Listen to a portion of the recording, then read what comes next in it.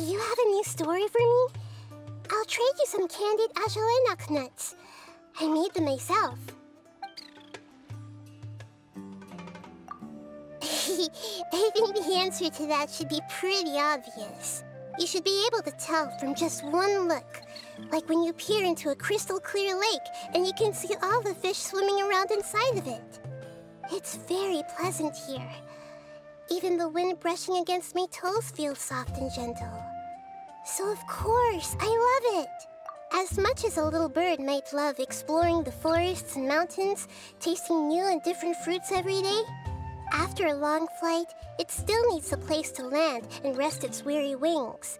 So I'm glad that I can roost here in your nest for a while. Also, it's much more spacious here than a birdcage. Thank you for being so kind. I know that you mean it, and I'll make the most of my stay here.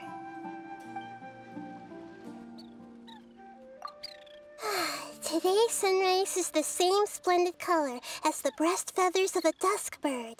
I'm really curious to find out what the first thing you'll do today is.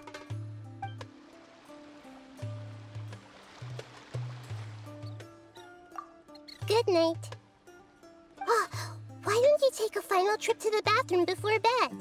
It will improve the quality of your sleep. Seems like very helpful advice, so are you gonna take it?